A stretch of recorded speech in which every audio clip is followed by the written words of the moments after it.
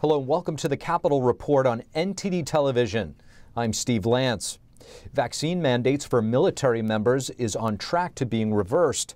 Lawmakers reached a deal to end the mandate in the annual defense bill, but the White House declines to say if President Biden will sign off on it. NTD's Melina Wisecup brings us more from Capitol Hill. Lawmakers have released the text for the National Defense Authorization Act for 2023. It's well above what President Biden requested at a top-line number of $860 billion. It increases pay for service members and it repeals the vaccine mandate. Specifically, it requires the Secretary of Defense to rescind the mandate that requires members of the armed forces to be vaccinated against COVID-19. Republicans, of course, cheered this language, but the White House today calls it a mistake while declining to say whether or not President Biden would sign off on this or veto it if this NDAA bill reaches his desk with this vaccine mandate repeal language in it. Here's those official White House comments from today. So we still believe it's a mistake. I won't get ahead of process here. The only other thing I'd say is the president, as well as Secretary Austin, have been very, very clear that they support this vaccination requirement. Now, this language that repeals the vaccine mandate is very specific, and there are still some senators who are pushing for more. Today, we heard from a handful of Republican senators who want to add another measure to rehire members of the military who have been discharged for not getting the shot. There are over 1,000 Coast Guard members who have either been discharged or are in the process of being discharged, and those people have lost pay, they've lost promotions. We're being told by many that the Department of Defense is going to deal with those individuals fairly on a case-by-case basis as things move forward. What leads us to believe that they will, in fact, deal with these on a case-by-case basis? And Senator Mike Lee and Senator Rick Scott both say they are still committed to not advancing the NDAA if this extra language is not added that reinstates discharged service members. And we asked specifically how they're pushing to get this done. Senator Rand Paul told me that this was in their discussions today. They're working out a deal to get a vote on this as an amendment when this bill comes to the Senate floor, and this would be approved by just a simple majority vote. Now, this bill is likely to come to the Senate floor sometime next week. Reporting in Washington, D.C., Melina Wisecup, NTD News. A Democratic Senate majority secured with Senator Raphael Warnock's win last night in Georgia. How lawmakers react and what the White House says about Democrats' legislative agenda. NTD's Iris Tao reports. The people have spoken. We put up one heck of a fight. Senator Raphael Warnock defeated Republican challenger Herschel Walker in Georgia's Senate runoff, and that ensures Democrats an outright Senate majority for the rest of President Biden's term. After 1 year, 10 months, and 17 days of the longest 50-50 Senate in history, 51, a slim majority. And the White House today claiming credit for Warnock's win. What you saw Senator Warnock do and what you saw Democrats do is run on the president's agenda. And the White House adds that a slim majority would give the Biden administration more breathing room. When it comes to the president's legislative agenda, when it comes to Democrats' legislative agenda, it's that it gives us a little bit more breathing room, a little bit more ability to deliver for the American people. Much of Biden's legislative agenda, though, is expected to get stuck in the House, which will be controlled by Republicans for the next 2 years. But Democratic control of the Senate can help Biden in other ways. His nominees for his cabinet and for courts, for example, are now much more likely to get confirmed. And he also won't need to rely as much on moderate Democrats like Senator Joe Manchin, who was reluctant to support major parts of Biden's agenda. Meanwhile, the White House says gun control is among Biden's top priorities. To get the assault weapons ban done. It doesn't matter if it's the next 3 weeks or beyond, the president is going to continue to fight for this. Meanwhile, Republicans have also just released a long list of priorities for the new Congress. And that includes everything from immigration and China to seeking accountability from the Biden administration for what they call an open border crisis. Reporting from the White House, Iris Tao, NTD News. Lawmakers on Capitol Hill are beginning to address the rising suicide rates of border agents at the southern border. Republican Congressman Tony Gonzalez and Democratic Congressman Henry Cuellar held a press conference in front of the Capitol to address this issue. But there's no doubt that what is happening at the border is impacting our agents. And the numbers speak for itself. The fact that 14 Customs and Border Patrol agents have committed suicide, something is wrong. What that is... This year, 14 Customs and Border Protection agents committed suicide. 8 of them were Border Patrol agents. 3 cases took place over a 15-day span in November. Gonzalez and Cuellar both represent border districts in the state of Texas.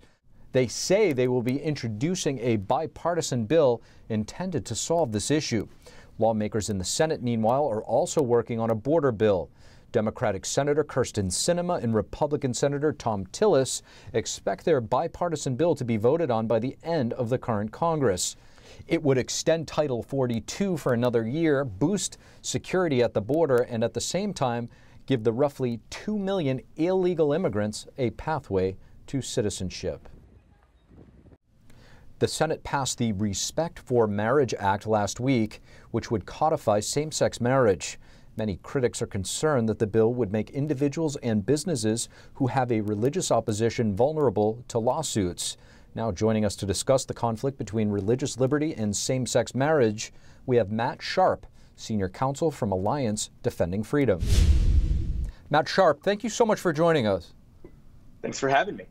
Matt, some of the biggest concerns folks have over the Respect for Marriage Act is the interpretation, that the interpretation of the law is so broad that it can expose a lot of people, businesses to liability. Do you believe this to be the case? And if so, tell us how. Yeah, absolutely I do. When I look at the so-called Respect for Marriage Act, the 2 things that concern us the most: number one, it's giving broad new power to the federal government to be able to go after religious organizations and people of faith that hold to the view that marriage is between one man and one woman. So we could see the federal government starting to leverage that power to punish those organizations. So you could see this playing out with like a faith-based adoption provider that believes kids deserve a home with a married mother and father being punished by the government because of its beliefs. And then second, it opens the door for private lawsuits against these organizations. So an activist group like the ACLU could utilize the Respect for Marriage Act to bring costly federal lawsuits against these organizations because of their beliefs. And sometimes even if those organizations win, the very process of being dragged into court is the punishment. So those are just some of the many concerns that we have with this legislation. Now, I want to ask you about a case that has just been elevated to the Supreme Court, I believe, originating in Colorado, where I believe you had a web designer that was put into a situation where she was forced to betray her deeply held religious convictions. How will a case like this be impacted by the new law, and what effect might the Supreme Court decision have on this case and others in the future? Yeah, this is the Lori Smith 303 creative case that Alliance Defending Freedom is representing Lori. And we think Lori's case has become that much more important in light of the Respect for Marriage Act. Lori involves a case where she doesn't want to be compelled to create speech supporting same-sex marriage. And so a win for Lori could provide an important protection down the road when the Respect for Marriage Act gets misused to target people of faith, to target religious organizations because of their beliefs. Because regardless of the motivation for a person believing that marriage is between a man and a woman, whether it's because of religious beliefs or otherwise, they should be protected as they speak out, as they express their views on this, and not fear government punishment or costly lawsuits for doing so. Are you getting any sense of how the Supreme Court might rule on this case? Well, we were very encouraged by the questions in the oral argument on Monday. Lots of them focused on questioning Colorado's interpretation, questioning their enforcement of this law against people of faith in Colorado, those that hold to the view that marriage is between one man and one woman. And so we were very encouraged to see time and time again the court recognize that the First Amendment does indeed limit Colorado and other government actors. And so we're hopeful to see a strong victory that would protect Lori, other artists in Colorado, and really people all across the country that worry about government coercion of their speech. Now, on the other hand, we're hearing stories like the one just out of Richmond, Virginia, about a restaurant allegedly refusing service to a Christian group, citing staff dignity. Have you heard of more discrimination cases against people of faith, and how are these cases being addressed? Yeah, unfortunately, we do hear stories like that all the time. And I think it highlights an important difference that came up in that 303 creative case. No one is saying that someone should have the right to turn someone away because of who they are, because of their beliefs, because of their orientation or race or any other thing. Rather, it's all about the message. So in Lori's case, Lori serves everyone, regardless of whether they're LGBT or any other characteristic. It's the specific message that she doesn't want to be forced to speak by the government. And that's very different than someone turning away an organization or group because they're religious. That looks more like the WHO. That looks more like saying, I will not serve you because of who you are. And that is something we can all agree is impermissible and should not be allowed. But it's also very different from the artist that says, I'm happy to serve you, whoever you are. Just don't force me to speak a message or celebrate an event that violates my beliefs and my religious convictions. Matt Sharp, thank you so much. Thank you for having me. And Washington, D.C. is one step closer to making bus rides on public transit free. The City Council unanimously passed a bill yesterday. It would make bus rides free as early as July 2023 and deposit $100 monthly on a registered Smart Trip card beginning in 2024. The final vote on the bill is scheduled for December 20th.